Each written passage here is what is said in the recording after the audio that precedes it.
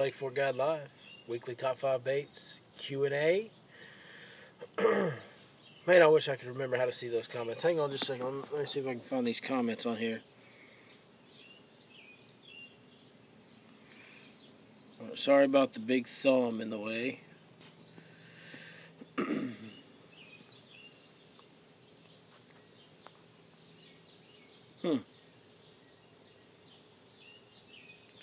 All right.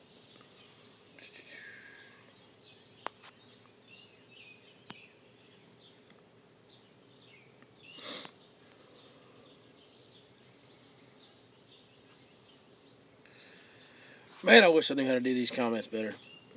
I cannot, for some reason, remember.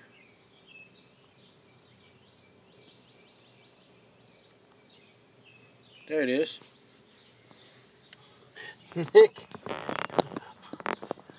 Nick, please don't have a wreck. I appreciate you watching while you're driving home from work, but man, please don't have a wreck. That's pretty awesome. Look at this mosquito right here. We're coming to you live outside the Your Lake Fort Guide compound. We're sitting in the driveway today. Just backed the boat in. Long day on the water. What's up, Mike Callahan? Glad to see you here, buddy. So we're gonna all the way from Lake Fork Marina. Hey, well, this is the video for you because I know you. If you're at Lake Fork Marina, you must be fishing the Skeeter Owners Tournament, which is this weekend.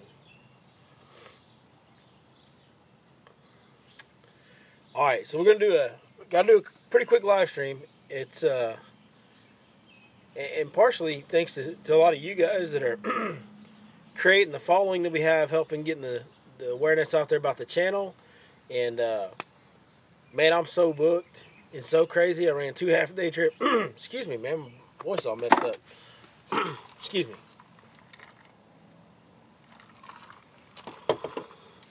Ran 2 half-day trips today. That makes for a long day on the water. We got an early morning tomorrow. So we're going to knock out a quick one right here. So I'm going to break right in. Excuse me. Break right into our top 5 baits. Right now, I'm starting my mornings out with that bluegill colored Spook Junior. That's the junior size spook, a little bit smaller one than the big giant ones we normally throw. They're still biting the frog, but I got a lot of fish that are coming up and not committing all the way to the frog and not getting it. But with this bait, we're catching them. Kind of starting our mornings off with a Spook Junior right now. Then to kind of go along with that, throwing this new Smash Tech bait. New Gizzard Shad. This is a 5-inch version. I'm actually rigging this. God dang, boys, I'm sorry about my voice. I'm actually rigging this on an 8/0 Owner Flashy Swimmer hook. Also, you can rig it on a 6/0 1/4-ounce Owner Beast hook. That works as well too. But I kind of like that Flashy Swimmer deal. It adds a little flavor. Put a little pepper in the gumbo for them, if you know what I mean. We're catching some good fish on this bait.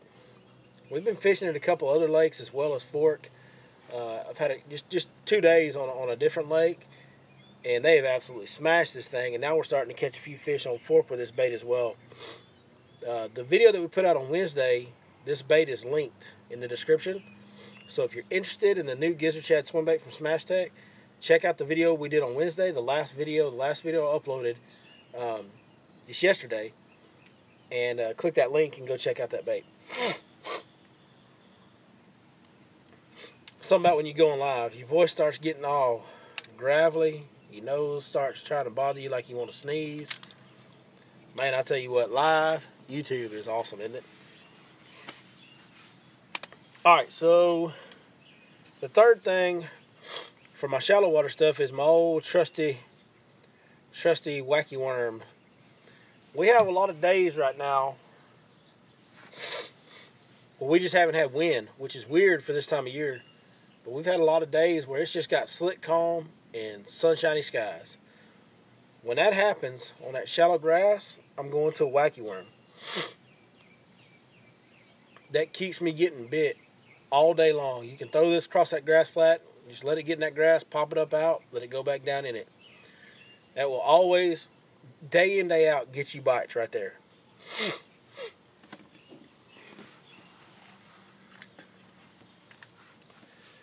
So, that's our 3 shallow baits we're using. Then I'm going out deep.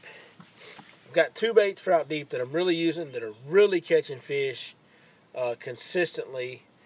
For our big fish, I am still using the 3/4 ounce 6-inch hybrid jig if I'm looking for a big bite on deep structure. Got that paired up with that old Rage Crawl. The other thing, and this is actually a bite and a pattern that I hadn't been on in a long time, so I'm pretty excited about it. But just an old 10-inch worm. That's a LFT 10-inch ribbon tail worm right there. That's a blue fleck with red flake. That's a blue fleck worm with red flake added into it. That's a standard color they have at LFT. One of my favorites. Blue fleck is traditionally a wonderful color, especially on fork, and I like having that red flake in there.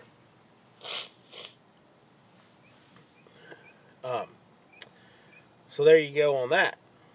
That's our top 5 bait. Oh, the way I'm rigging that for those deep fish, I'm actually throwing this on a very lightweight. I like to throw a lightweight out deep on my big worms. I'm throwing a 1/4 ounce weight. 5/0 straight shank Hayabusa flipping hook is the hook I'm using. I like a straight shank hook on my big worms.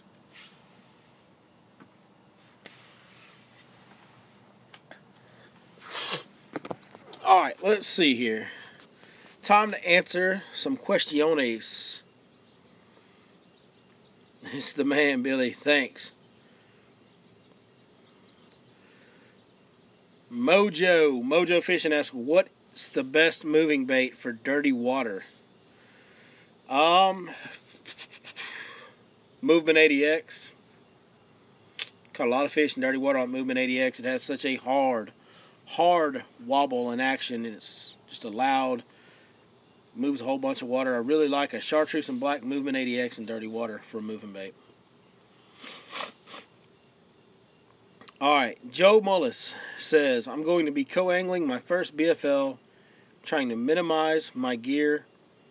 Can I throw spooks, whopper ploppers, and other topwaters on the same rod that I throw a frog on with 65-pound braid? I would never, and I know there's guys that do it, but here's the deal. If you're going to throw braid on a spook or a whopper plopper or any treble hooked topwater, you need to have a light rod, much lighter than you throw a frog on. That is 2 different style of hooks. That is 2 different style of hook sets. You cannot pair the same gear up on those 2 techniques and be successful, buddy. I'm sorry, I hate to tell you that. But you can throw like 15-pound mono on something, and 15-pound mono can do a lot of different things for you and be okay at it, and that's what you can throw your spooks on.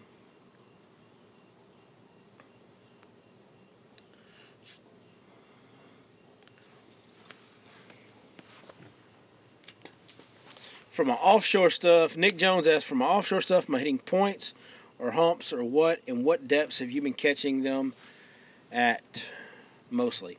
Okay, hey, we went out. I actually did the 2 half-day trips for both prep for Skeeter Owners Tournament, and I can kind of, without telling you the spots, I can kind of share what we looked at. On the deep stuff, on the offshore fishing, I'm fishing all 100% main lake points right now. Main lake points, and more main lake points. We are, today, the depth, like the magic depth for the bigger fish was 19 feet. 19 feet is where I marked big fish. Man, come on, quit updating comments. I can't concentrate on one comment at a time. For the smaller fish today, they were closer to like 15 foot. So those fish are a little bit shallower than what they have been. They're a little bit higher up on those points is what we found today. So 15 foot for my big schools of unders, and 19 foot for my small wolf packs of big fish.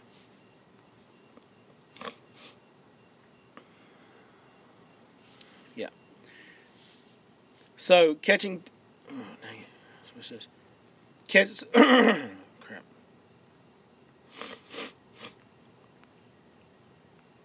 Sorry guys, these comments are doing a really weird thing. Somebody says catching tons of 2-pound fish offshore on a drop shot, change bait for bigger fish, or find a different school. Find a different school. If you're talking about fork right now, and I'm sure every lake probably translates about the same, they're schooled by size 100%. If there's a bunch of little ones in there, a bunch of unders, 2-pounders, there's not going to be 5, 6, 7, 8, 9, 10-pounders in there. When those big fish pull up on those points, those little fish, they get the heck out of there. Because at this point, they're fair game too. They might get eaten.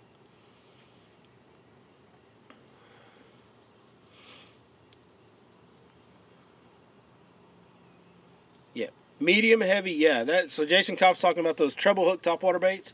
If you're going to throw braid on your treble hook topwater baits, he says he throws them on a medium, heavy rod. But I don't want to throw a medium, heavy rod on. I don't want to throw a frog on a medium, heavy rod. Man, I'm really sorry about my voice, guys.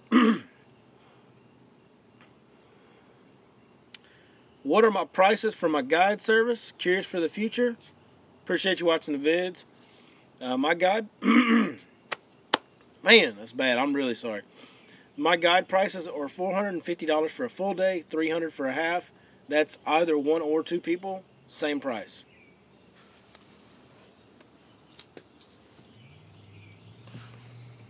What is the thermocline and how do I find it or know what it is? What does it mean if there is one? That is one of the best questions we've ever had. Kyle Long, thank you very much for asking that question.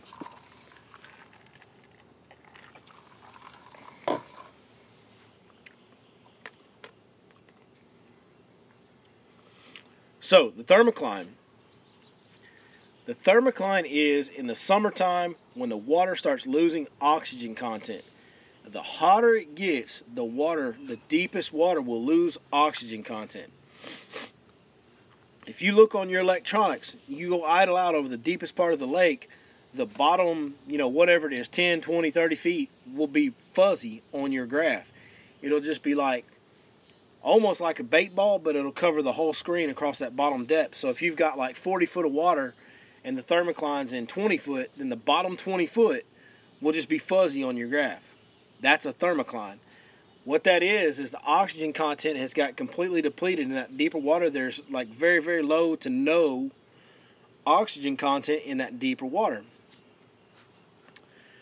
Let me reread that question so I'll make sure I answer it correctly. So that's how to find it. That's what it is. What does it mean if there's one? What it means is those fish will not be comfortable or really be able to survive over long periods of time underneath that thermocline level. So what happens is because it's hot, they want to be as deep as possible, but yet they can't go under that oxygen barrier. So they will actually set up in 20 foot. If your thermocline's at 20 foot, tops out at 20 foot, those fish will usually set up 18 to 20 foot. They'll be as deep as they can and as cool of water as they can be, but they'll be right over the top of that thermocline. And a lot of times that creates suspended bass, which is a reason that it makes it tough. I like to look for structure that coincides with that depth. I like to try and find fish on ledges and humps and all that stuff that peaks right at the same depth as that thermocline does, because I feel like that's what they're going to use when they're the most active.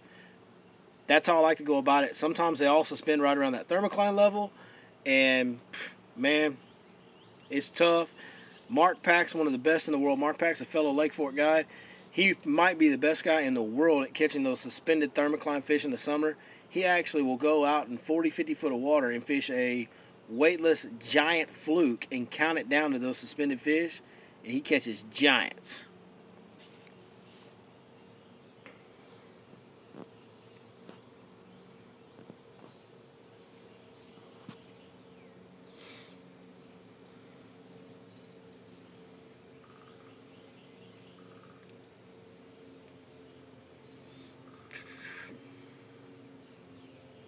You ready for a vid of me and Rob again? We've been trying to get it together, man. The schedules just haven't worked out. Rob's a busy guy. I'm a busy guy. And our schedules just haven't lined up. But we're working on getting back in the same boat once again as soon as possible. I've got a little bit of a secret honey hole I'm saving for him. And when I get him here, we're going to go check it out. And hopefully we're going to have just heck of a day just smashing them. When will I fish with Lake Fork Guy? I will fish with Lake Fork Guy as soon as he says he wants to fish with me. I actually met his dad and talked to his dad a couple weeks ago, and I told him, I said, hey man, let him know whenever he's ready, we'll do it. So that'd be cool, because I'm honestly, you know, he's kind of a guy that I looked up to, even though he's younger than me, but I'm kind of following a lot of the same path that he did, starting the YouTube channel. He started a YouTube channel when he started guiding. There's a lot of similarities into the path that I'm walking to the one he's already walked and done extremely well. Very successful guy. Every account I've ever heard of him, he's a very good person. So I look forward to the day that we can spend some time together. Hopefully that'll happen someday. What's wrong with that, Nathan? I don't know what's going on. Somebody told me to marry a hamster in the comments. That's pretty good stuff. Pretty proud of him.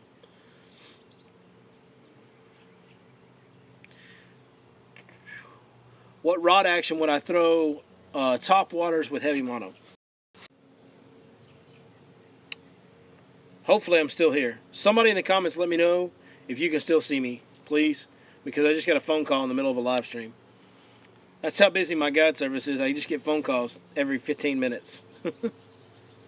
It's a beautiful thing. It's a lot of work, and I'm very tired, but it's a beautiful thing. Okay, somebody let me know if you can see me. Oh, you can hear me? Can you see me? Can't see, can hear me, gray screen. Okay, if you can hear me and you're still here, I'm going to close this one out and start a new one. Okay? Y'all all join my new one. It's coming up just immediately after this one ends.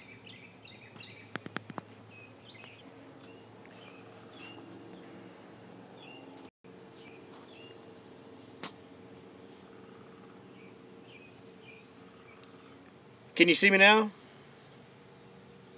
Somebody tell me.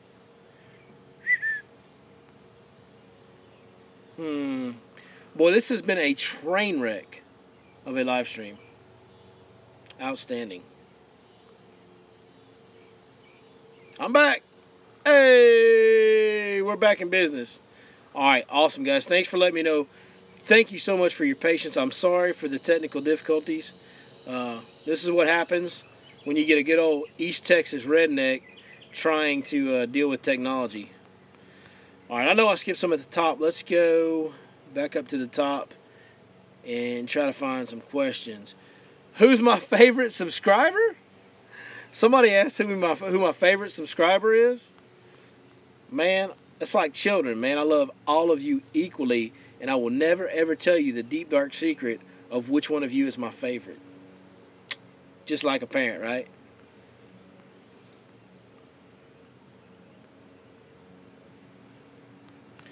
Man, I hate how these comments update and kick me down to the bottom. This stinks. Next week I'm using my computer again.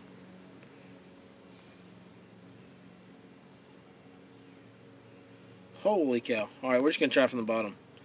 If you have a question I didn't get it, ask me again. I'm sorry, I can only see it at the bottom. It keeps kicking down the bottom. You're fishing Lake Fork right now. What bait should you use?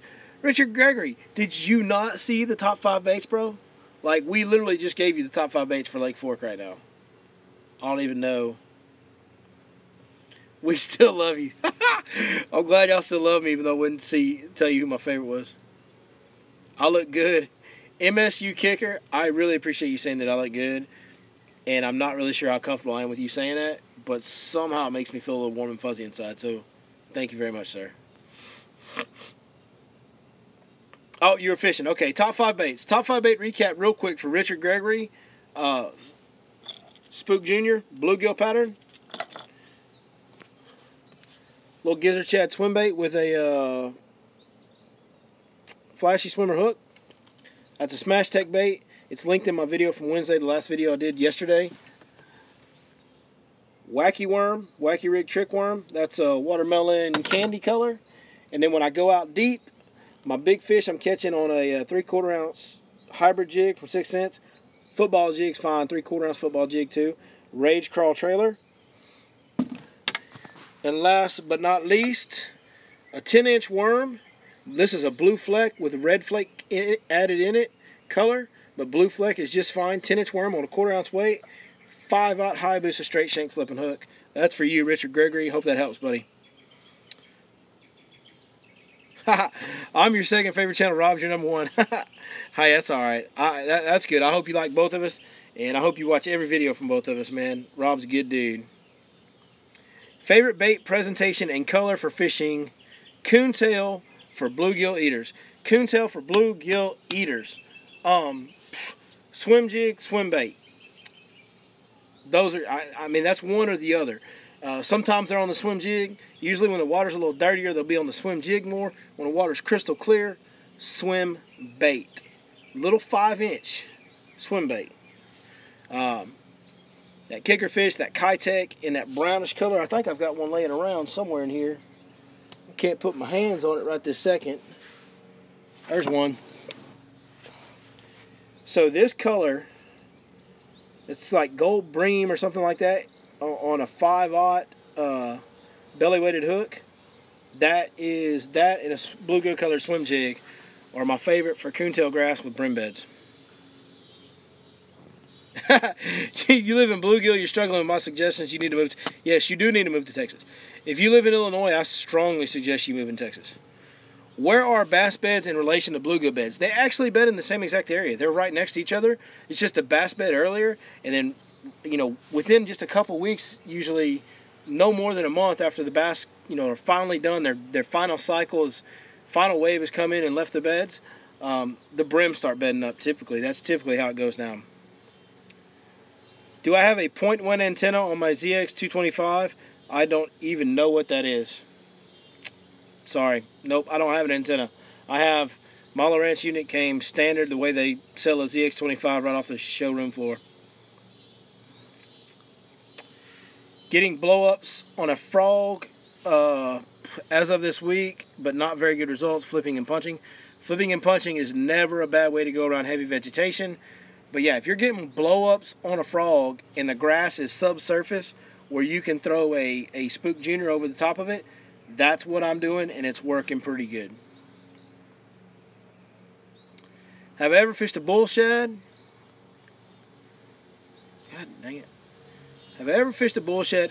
If so...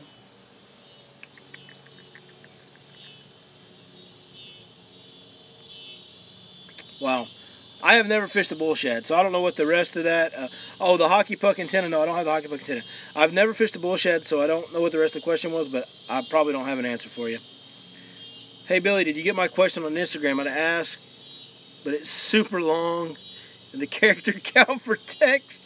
I will go back and double check Instagram and try to get back with you, Matt Carville. I need a 0.1 antenna for offshore.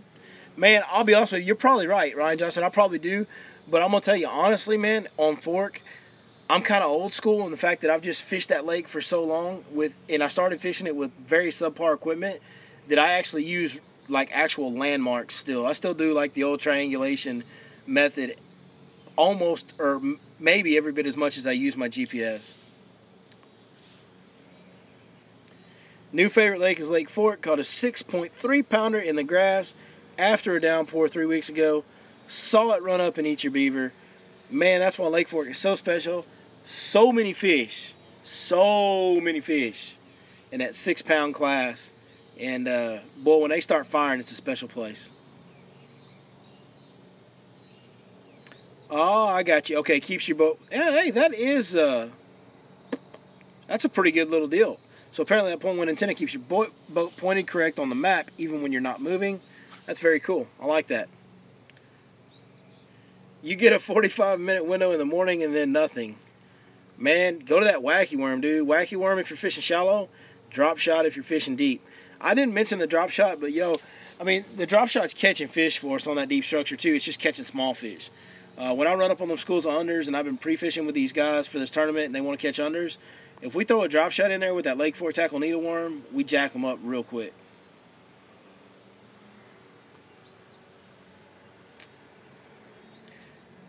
Yeah, boy, Michael Irwin, holler at me. Congratulations on the new place, bro. Do a video on the olds. Oh, you want me to do a video on the triangulation? Hey, we can do that. The next time that we do a good offshore video, we will definitely go over triangulation. It's just something that I use to double check myself. It's how I started learning. It's how I learned when I was a kid. When I was a kid, we would fish in some of these areas that had these massive grass flats. And if we had to fish, you know, way out off the bank because it had a massive grass flat, if there was a special spot in that grass, it all kind of looked the same. We would have to triangulate ourselves off the bank. We would have to, you know, pick a spot to our right, pick a spot in front of us, pick a spot to our left, and kind of make, you know, center ourselves on all three of those landmarks, and that's how we kept our spot. It's not real precise, it's not exact, but it does help keep you in the right general area. It's a pretty neat deal. I will definitely make a video on that. Try to find one more question. Okay, you asked about the bull shad. He said, when is my favorite time to throw them? I have never thrown a bull shad, that brand, but I have thrown hard swim baits, and I have thrown a lot of hard swim baits, and when I throw them, so for me, a hard swim bait bite is best whenever the jerk bait bite is best. So if you can catch them on a hard jerk bait, you can catch them on a hard swim bait like a glide bait, or even the multi-jointed baits on some pausing type retrieves. That's when they seem to work the best. Although if you ask Mojo Fishing, that hard swim bait worked pretty good. He went on a guide trip with me this week. It worked pretty good the other day because we flat smacked them on, and Mojo Fishing was throwing the glide bait the whole time. Alright, MSU Kicker, what is my opinion on why you caught the 6-pounder on fork so shallow? It was around 11 to 12 o'clock. Wouldn't they be out deep? No. You said it just got done raining, right? That means it's been cloudy all day, right? Those fish will stay shallow. There's fish that live shallow on fork that don't ever go deep. And there's big fish. That 10-3 we caught 10, 11 days ago, 12 days ago, whatever it was, that 10-3 was caught in 3 foot of water at about 9 o'clock in the morning. And it's so far back in a pocket, that fish ain't going shallow. It's a half a mile to the main lake from where that fish was. That fish is living back there. There's fish that live up in that stuff all year. It's one of the reasons that I stay shallow so long, because when all the other guides and most of the local anglers are out there rotating spots and fighting each other for main lake points, I'm back here in them grass flats and there's still fish in there, and I got it to myself a lot of times. Right, but it was, so the storms were off and on or whatever that day, but, you know, it was probably cloudy most of the day, I'm assuming, in that situation. But whether it was or not, there's fish, big fish in shallow water year-round on fork. What type of swim baits am I using in the heat of summer when the water is warm? Well, that the little 5-inch paddle tails work really good over the grass flats. We fished a power plant lake earlier this week, and the water was like 90 degrees, and we were smacking them on glide baits, but they were being worked really fast. Like, you had to almost work them like a spook. We were working our glide baits super fast, and they were just coming unglued on it. So, you can fish all kinds of swim baits this time of year, but you have to fish it. To me, you have to fish them a little bit faster, a little bit more erratic. Those soft swim baits, we're getting them in that grass, we're ripping them out. A lot more erratic retrieve than just, you know, pull it out and slowly reel it in like we traditionally do with the big swim baits in springtime.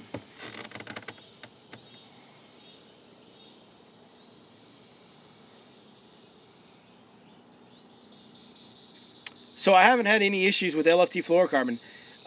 Depending on what pound test you're looking for, so that stuff comes all the way. So the LFT fluorocarbon, somebody asked if I had any issues with that LFT fluorocarbon. He says most places have it on back order or out of stock, trying to get your hands on some. So, real quick, Kyle Long, no, it was not Lake Monticello. On the LFT fluorocarbon, that comes all the way from France. That stuff is very difficult to get over here sometimes. So there are certain pound tests that are out of stock, but the one I'm using, the 22-pound stuff that I'm using for my football jigs and my swim baits and, you know, my big line stuff, they have it at the LFT store. I just saw it the other day. Their spool's sitting on the shelf. So if their website is saying it's out of stock, please let me know. Text me, and I will get with them and have them fix it. Because the 22-pound FHP, LFT FHP, Fluoro Hybrid Pro, is in stock. I saw spools of it just the other day. Do I think my trolling motor scares the fish away? In shallow water, absolutely. Yeah, I like to turn it down. I turn it down as much as I can get away with. without just, the least amount of power that I can get away with and still do what I need to do with the boat. I'm not going to sacrifice my boat positioning because I can make a long cast, and I don't feel like at a long distance it scares them away. But when you're in shallow water, those fish that are close to you, I do feel like it spooks them. Heck, I've seen them run out of the grass mats and run away from you, so it does have an effect. All right, guys, I'm going to go ahead and wrap this up. Long day, early morning, the life of a fishing guide, and I want to thank each and every one of you that watches this channel, tells your friends, helps us grow this channel. It means so much to me personally. Really appreciate it. Hey, start letting your buddies know about these live feeds. We're getting a pretty good amount of people here, but not near the amount that we get that watch videos all the time. So tell your friends that every Thursday evening, your Lake Fork Guide, live streams, top 5 baits, Q&A, all that good stuff. Really cannot say thank you enough for everything that you guys are doing, watching this channel, helping me grow it. And man, if y'all want to get out on the water and fish with me, just give me a call anytime. We've got some dates open the very last week of June, and then we've got a lot of dates open in July, and we've got a lot of dates open in August. So we got some good summertime fishing. It may be on a different lake than Fork. If Fork's fishing tough, we'll go to a different lake. But if you want to get out and go hammer on some summertime bass and have a good old time, if you have like a split day in mind, you want to work around the scheduling of it and not fish in the hot part of the day, we can do that. I'm very flexible. Just let your boy know. We'll take care of you, guaranteed. We will have more fun than any other boat on the water. And other than that, we will see you guys. Oh, one more question. You're going to be, yeah, I'm going to be at the Skeeter tournament Sunday. I will not be there Saturday. I will be there Sunday. If you see me, please come up and say hi. Love to meet every one of you guys. Other than that, thanks for watching. We'll see you guys next time right here on your Lake Fork Guide.